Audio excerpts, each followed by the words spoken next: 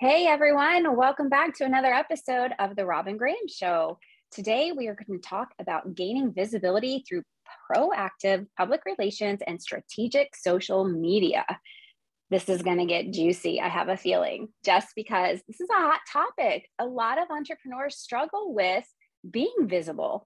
I think anytime there's a mindset barrier that leads to fear and then anxiety and all those negative thoughts, we tend to hide behind our business and do things in the back end, but we're not visible. And I can tell you just from experience that being visible, and I think you can define visibility for yourself. Every single person has their own form of visibility. But for me, the more visible I am front and center in my business, doing PR, doing social media, and being strategic about it, the more opportunities I have. So we're going to dive into that today with my very special guest, Allie Martin from Kentucky. And you get to hear her Southern accent, which I love. But without any further ado, I'm going to bring her on. Allie Martin, welcome to the Robin Graham Show. Thank you so much, Robin. I'm really excited to be here. I'm just honored to be on the show. Great. It's an honor to have you. I love having experts. And I think visibility is, like I said in the intro, one of those things that people get a little bit hung up on because we see all of this stuff online that makes us think we have to be perfect or we have to be a certain way or do certain things. And I think just the advent of reels has really put a lot of people into that downward spiral of fear of being on social media because they think they have to do everything trending and they have to dance and perform and do all these things. And the reality is, no, nobody does. We have to just be ourselves. So I think this conversation is going to lend so much value to everyone who listens. So thank you for being here. And let's dive in by having you tell the listeners a little bit about you and your background and how you landed in this space of being a visibility expert. Yes, as you mentioned, I'm based in Kentucky. I own Fame and Fortune, which is a public relations and social media agency. We work specifically with female business owners. I have a background in public relations specifically. I worked in the corporate environment, the nonprofit environment, an agency world, retail space. So I've worked with brands like Amazon. I worked in their public relations for the Southeast region of the United States. Brands like Kendra Scott, Alltech, the International Spa Association. And through all of my work with them, I was really able to find these tactics that female business owners should be doing in their business, but weren't doing. And I think you hit the nail on the head earlier when you said, like, we're overwhelmed with all of these things that we should be doing. And that tends to just shut us down. We just don't do anything at all because we get overwhelmed. So that's why I started Fame and Fortune. And I'm now celebrating 3 years in business and just am so glad that I took this step because I've been able to see this growth that happens when people are able to step into who they really are and show up online and show up for their customers and for their business. So I love everything you just said. And let's talk about one of the brands you mentioned, because I love her jewelry, Kendra Scott. I think that she is a great example of being visible authentically so that you can attract the right people. The problem that I see a lot of times is that people are attracting clients that are not a good fit and they end up not being fulfilled. They end up frustrated, aggravated, annoyed, whatever phrase you want to use, because they haven't put themselves out there in the right way to attract the right people to them. And I like to think of it as there's this magnet, and then technically, scientifically, this is a true thing where our cells are all producing that vibration and that energy inside our bodies. And if we can solve a problem for someone and there's somebody else that has the opposite end of those, that energy, those cells that need us, and that magnet's going to bring us together to them. But the only way that can actually happen, where we can truly marry our problem solving abilities and the solution we can provide with their problem, is by being visible, but being visible in our true authentic self. And I know we hear this all the time and it's kind of like wrong because what does that even mean? But so I would love for you to talk a little bit about using her as an example and how you helped her be visible in a way that was true to her to attract the right people who are going to wear her jewelry and wear it in a way that shines, not only helps them shine, but helps her shine. So I will back you up in saying that it is truly a scientific event that happens. It is a psychological event that's called parasocial relationship. So when we show up online, we show our face, we are able to build trust with those customers that have that need. So when we're able to say, this is what we do, this is what we are an expert in, and there's somebody out there watching that has a need, there is that instant connection. And whether we want it to be ions that are positive and negative that are coming together, regardless of whatever that is, it is truly a trust building activity that if we're not doing it, it's not happening. And I will say, Kendra Scott already had this down before I started to work with her, but she is excellent at telling her story. She tells the story of how she made jewelry in her guest bedroom when her son was just newly born. She didn't want to go back to the corporate environment. And she made all this jewelry, put it in a tea box, and then walked down the streets of Austin and sold it to the boutiques and then by the end of the day, she was sold out and she went back and made more. And she just did that over and over again before she started to get orders from Nordstrom's and then really took off from there. And that story, she really has shared before, that was not actually something that came natural to her because she had opened a hat store and she had to close that hat store because it didn't succeed. She felt talking about making jewelry in your bedroom and then walking down the streets. That was really one of those grass efforts, things that most people couldn't really connect with. She is so authentic to what that story is. And she tells it so often that it truly became the Kendra Scott story that then fueled other people to connect with her. And so I really just want to highlight that because I think so often, women particularly, we want to pull away from those stories of failure or what we're calling as failure or where we didn't think we shined and maybe not the glorious parts of our story we want to be telling other people.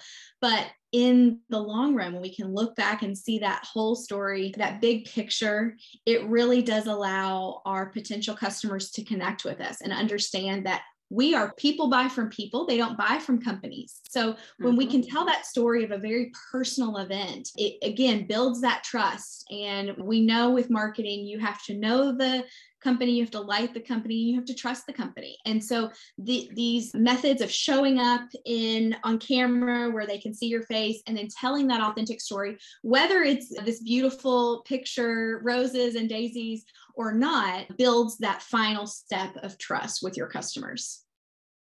100%. And I preach this all the time. I know the listeners get tired of hearing me say it. So I'm so happy that you're saying it because it's just like reiteration without me. Yeah, exactly. So let's talk about that for a second. And I love grassroots story. I love people who, I don't want to use the term hustle, but I'm not sure what other word to use, but they really had a lot of courage and audacity to do what she did and take that stuff that she made, the jewelry, the pieces that she made, and go and present it to people face to face.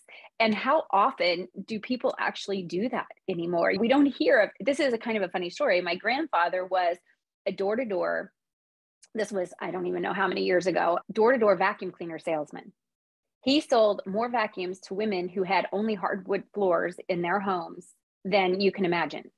And this was back in the 50s? It's funny because you think of that historically as being something people did. You had the hat salesman, you mentioned the hat salesman and all these things that people did door to door.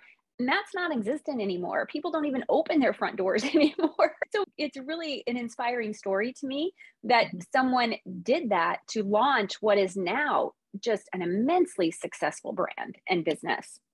Yep. So let's talk about, we talked about showing up as our authentic selves, as our genuine selves, so that we can connect with the right people. Let's talk about other ways we can be visible. When you talk about proactive PR and you talk about strategic social media, let's dive into some of those tips or tools or tactics that you use with your clients to help them become more visible. I think oftentimes I'll hear people associate public relations with websites like HARO, which stands for Help a Reporter Out. And a lot of people subscribe to that email and look for opportunities through that email that comes out 3 times a day. And while I don't find anything wrong with that, I definitely encourage, if you're looking for PR opportunities, that's a great place to start. But whenever I use the word proactive public relations, that is truly the act of us going out to seek our own media opportunities. Haro is more of a reactive approach. This is the journalist saying, hey, here are the needs I have. Can anybody fill the slot? And that's us saying, yeah, me. So when it comes to proactive public relations, I really like to preach this idea of pitching ourselves to the outlets that we want to be in, the dream media outlets that are out there. And that does start with being true and authentic to ourselves, telling that unique story. It also comes down to remembering that it's not about us. Yes, tell your authentic story, be true to yourself, but remember it's not about you. So what can these media outlets gain from having you as an expert on their platform, in their publication, on their TV show? What can you offer to the audience that they will find so valuable that they will be indebted to that outlet? When we think about what the goal is for media outlets nowadays, that is to gain audience and retain audience. And so anytime that they can offer something that audience is just craving, it is a perfect match made in heaven.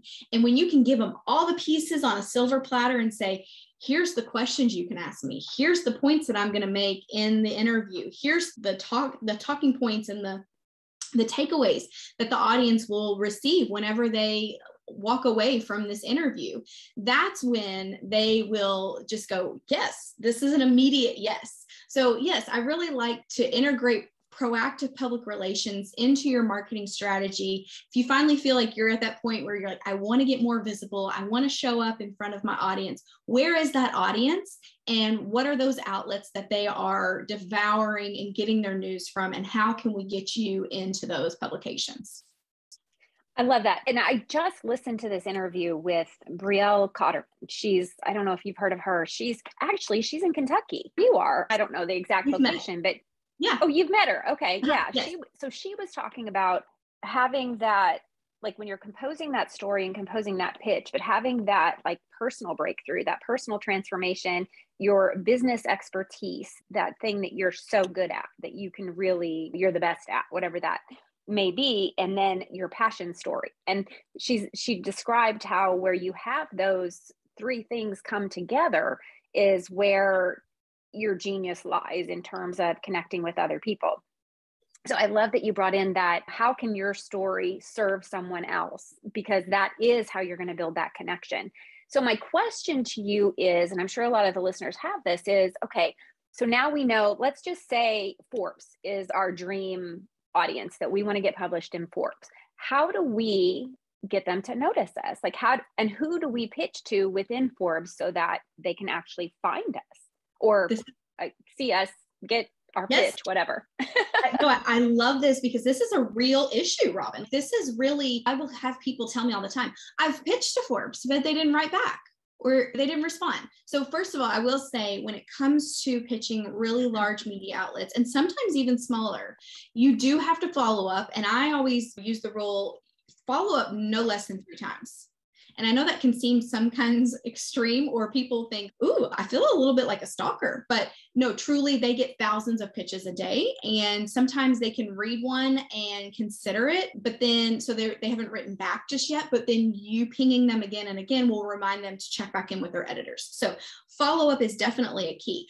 What frequency do you recommend? So you said no less than 3 times, but what frequency? Like, is that once a week for 3 weeks? Is it every other week for 6 weeks? Like, how do you suggest that the listeners do that? I do once a week. And really the beyond 3 times is dependent on the topic that you're pitching. So if you're pitching something, for instance, International Women's Day is in March, and early February, my team and I started to reach out to local media outlets and said, I'm a local female business owner. I work with female business owners. I'd love to come on in honor of International Women's Day. Now, we started early February, so we had those 3 weeks to follow up, and given that they were probably going to start planning about 2 or 3 weeks out with the segments that they were producing. Of course, beyond that, it would have been irrelevant. So keeping in mind what that topic is, it timely, even something that's happening in the national news. If you want to reach out to your local outlet and say, I know this is happening on a national stage, but I'm a local expert and I can offer commentary on what's happening. That's the perfect story that a local media outlet would like. But of course, once that story is old news, it's not going to be necessarily something that they're going to be considering as a story. But whenever you are really thinking about those dream media outlets and trying to be strategic about working towards a feature in one of those, the best way you can do this is, and really the relations part of public relations comes into play here. I really like to follow those journalists on social media, so on Twitter, on Instagram, and start to reach out to them whenever they're publishing content that connects with you. So if they're posting about their dog all the time and you love dogs, responding back to that, having conversations on social media in regards to that. And really, the logic behind this is not only to build a relationship, but when your name pops up in their inbox and they're looking at those thousands of pitches that they get in a day, your name will stand out because they've seen your name on other platforms before. So whether it's just a very surface level message back and forth on social media, it still is a recognizable name. Because when you think about it, you really only have two opportunities when you're sending an email pitch to a journalist. You have the name field and you have the subject line. So if your subject line doesn't catch their attention, we have to rely on our name to be able to catch their attention. So that's really a great way to think long-term and say, one day I want to be in Forbes. So who is writing in Forbes that is similar to the topic that I would be interviewed about, finding them on social media and following them and starting a relationship there. That's awesome. Okay, so now we know that, but how do we actually find that person? Do you just Google like Forbes contributors, entrepreneur contributors, or maybe it's like Forbes contributors related to mindset or Forbes contributors related to women in business? Is that how you find them, is just through Google, or do you do those searches on social media? What do you suggest for that? Yeah, so there's definitely a couple different ways. So obviously, if you are consuming this publication and you are finding that there's one journalist in particular, maybe they're a columnist, maybe they're only writing about a specific topic, that's who you want to reach out to.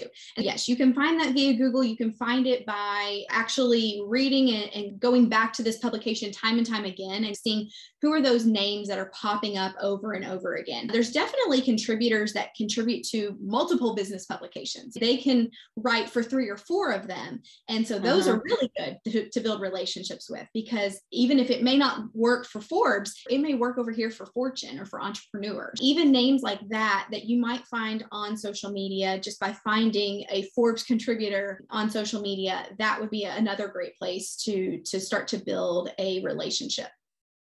Okay, I love that. Those are such great tips. And it's funny because I follow certain journalists on Twitter and engage with them. I'm not a huge Twitter person, but there is a reason to be there because that's where a lot of journalists hang out. And I interviewed Michelle Glogovac actually twice, but she does more podcast pitching. She's a podcaster. And one of our conversations was around pitching to podcast hosts versus pitching to traditional media.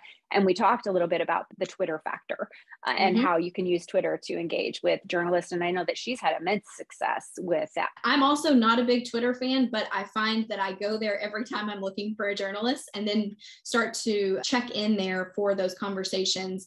And I will say sometimes you'll even find journalists that are just sending out a quick tweet that says, I'm looking for a source in the home decor industry. Does anybody know anybody? So if you can really stay on top of that feed and stay on top of those relationships, like that's another great opportunity where you can get a reactive opportunity up your sleeve. Yeah. I love those little simple things that you can do that don't take a ton of time, because it can be so overwhelming when you think, oh, I now have to follow this person and engage with this person. But like you said, that is our opportunity to build relationships. And the better we are at building relationships, the more opportunities we're going to have. To me, and I talk about this a lot, that social media is not about selling. Social media is about building relationships, engaging, and then building the know, love, and trust factor so that we can have people hire us. And I think it's the same exact thing for PR. It's just being there to build those relationships with people. And it's recognizability. And the more you engage with them, the more recognizable you'll be and the more memorable you'll be, especially if you're giving them really valuable feedback on whatever it is they're posting.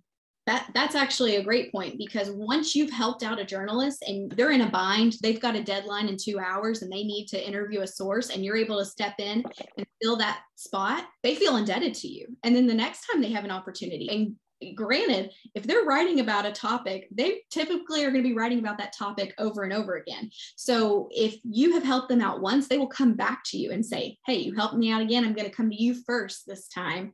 What can you do? Do you want this opportunity? So I truly believe in the fact that if you stay on top of those tweets, if you stay on top of those relationships and you just help out once or twice, like you really are in at that point and you become that go-to source that they love working with.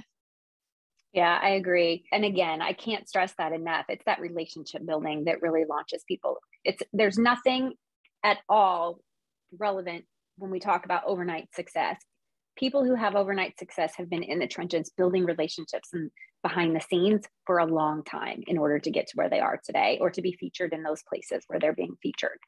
Okay, so let's talk about just briefly the strategic social media. So I love the proactive PR. I'm all about it. So now let's talk about the strategic social media and how people can be strategic with their social media so that they can become more visible. Yeah.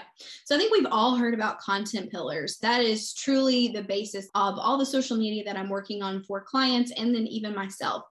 It is this idea of determining those 9 to 12 subject matter that you want to return to every single month.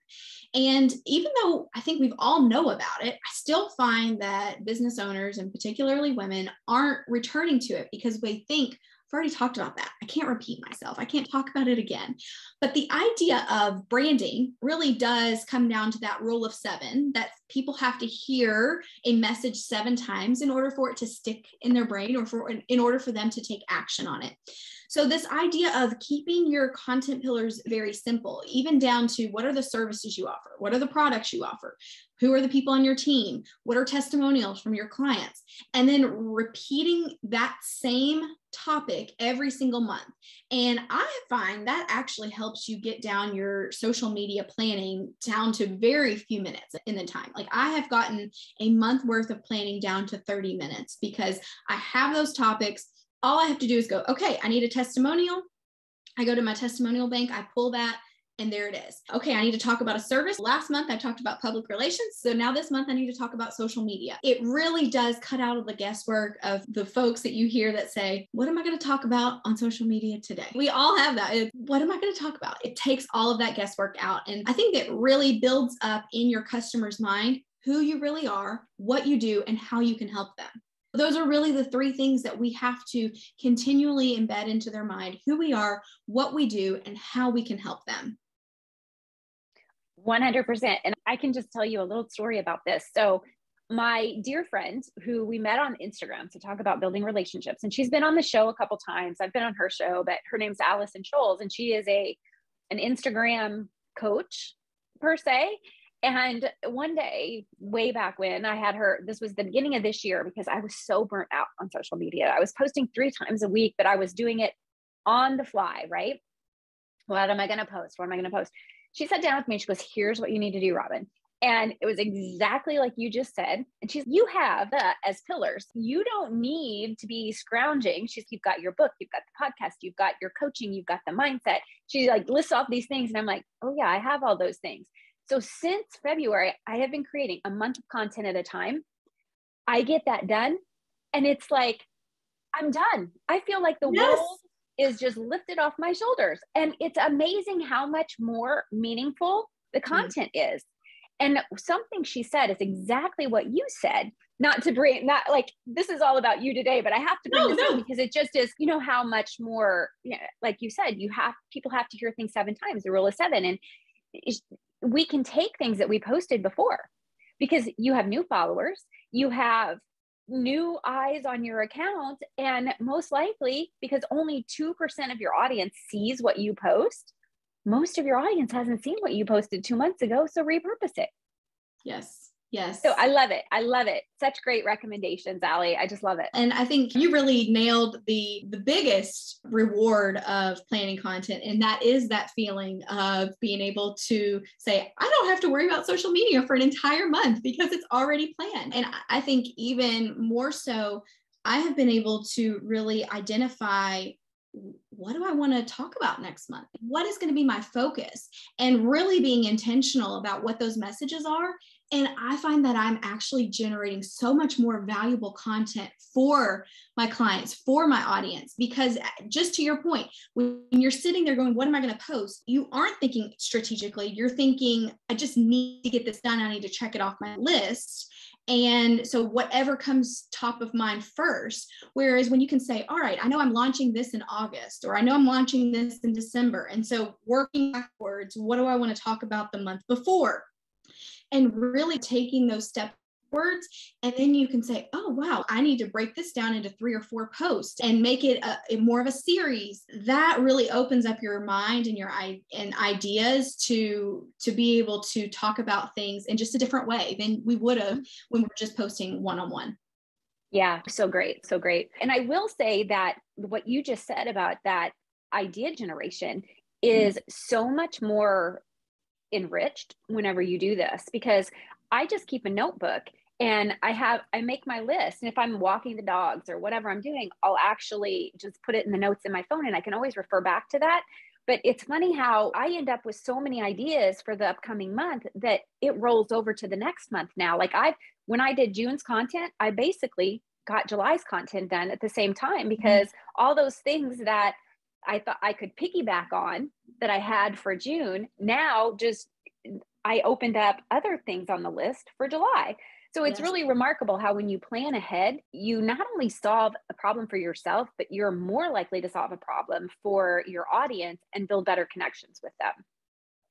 And you feel better about your time management in the long run. It's a win-win for everybody, really. It is. Yeah, it is. Okay, Allie, this has been so great. I love everything that you have taught us today, and I appreciate you coming on so much. So do you have any last words of wisdom or tips that you want to leave the listeners with that will help them become more visible? Yeah, I think something that really helps and something that we tend to stay away from is having an opinion and taking a stand. And I truly feel when you can have an opinion, take a stand, you get more media opportunities, you get more attention on social media, your visibility increases and grows, because you're either saying something that others wish they had the courage to say, or you're saying something that catches the attention of the opposing party and they want to have something to talk about. So if you really feel like you're stuck and you're in a position of, I don't really know how to get more visible, I know you've shared all these tips, but I don't know what to do next, try taking a stand or having an opinion on a topic that comes up your way, because you will find that really opens up the door to visibility in the future. That is such great advice. And it's funny because when I first started, I was consuming so much stuff related to personal branding and this, that, and the other. And then when I became certified as a brand strategist, I learned so much more. And now my perspective of personal branding is totally different. And I think a lot of times people will just hear things and see things and learn from someone and they adopt their perspective instead of diving deeper into their own perspective. And I know my perspective on a lot of things has changed over the years, and which is totally fine, because I think we're all morphing into who we're meant to be, and it's all part of the journey, right? So you can backpedal a little bit, but just be sure you know exactly how you feel and what you stand for related to whatever ever is pertinent to your area of expertise.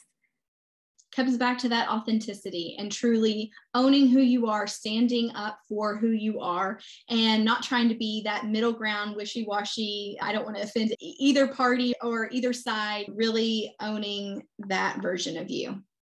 100%. And I think the best way people can do that is adhering to their values. And I'm going to just give one example here. I interviewed on a podcast not too long ago, and on my website, I say that I'm unapologetically a woman of faith and that faith is part of my business. That is one of my values, and I'm not willing to waver on that. And the listeners know I talk about God all the time, and I always love me some Jesus. But anyway, my point being is that he said to me, so you have that on your website. Did you hesitate to do that at all? Were you afraid to do that? And I said, no, that's who I am.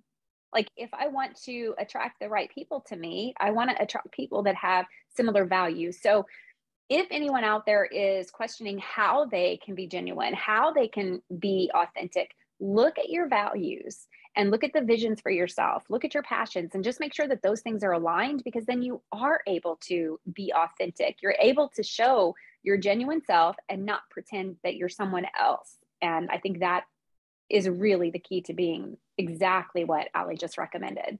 It gets easier too. Like you no longer have to wonder, should I say this? Should I not say this? Just to your point of if you can own your values and stand in who they are and be confident in that, everything becomes easy at that point. Like nothing becomes a question. It is just who you are and how you feel. Yeah, absolutely. Ali, thank you so much for being here. Do you have anything else that you want to tell the listeners? Please tell them where they can find you, connect with you, learn more from you, work with you. You can find me on my website, iwantfamefortune.com. I've got some great freebies there that you can download to help you come up with pitches to send to the media, help you even got some media contacts there for you. So iwantfamefortune.com is going to be the hub for all of those resources. That's awesome. Thank you for sharing that. And listeners, I will put Ali's links in the show notes. Please go over and hit up the show notes because I always link back to previous episodes that we referred to, the brands we refer to, all of those good things. So the show notes are always full with great value. So be sure and check those out. And that's it for today. So thanks everybody for being here. If you know someone that this episode could serve, please share it on your social platforms and tag Ali, and I will put her social links in the show notes as well. And we'll see you next week.